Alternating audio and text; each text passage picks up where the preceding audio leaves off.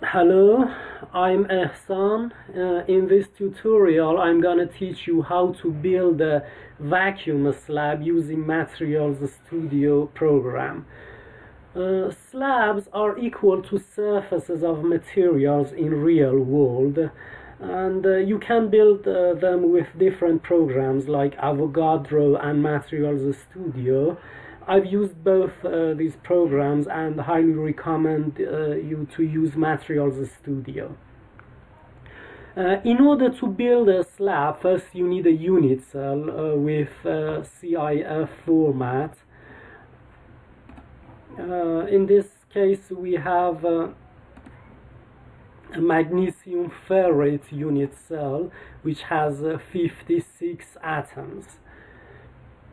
After opening the unit cell, from build menu, surfaces, select cleave surface.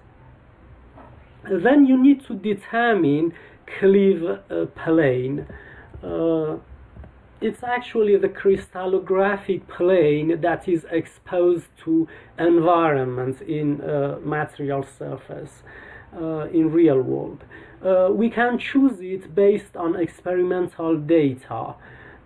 For example, here we select 2, 2, 0 plane, and we need also to determine the thickness of the slab. If it's equal to 1, the number of the atoms in the slab is equal to the number of atoms in unit cell.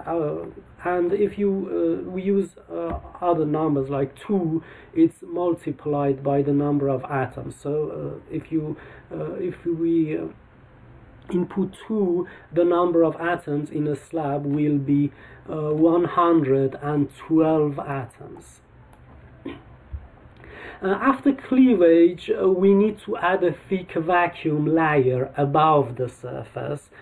Since units are repeated in 3 dimensions, there should be a vacuum layer to prevent the interaction between neighboring slabs.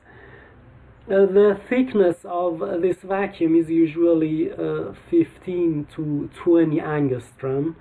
To add this vacuum layer, in build menu you choose crystals and build vacuum slab, and then here you input the thickness of the vacuum layer, and after clicking on build, the vacuum layer is added to your slab. Your slab is ready, and don't worry about these atoms. They are actually the bottom atoms, and some programs like Vesta and here show them to inform you that crystals are repeated in 3 dimensions. Now you can export the slab in CIF format, for example.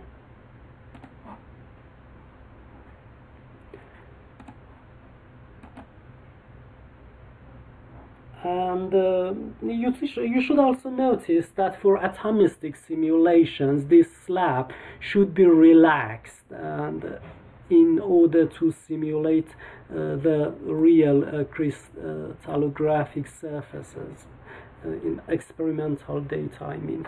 And if this video was useful for you, please subscribe to my channel for more tutorials, and thank you.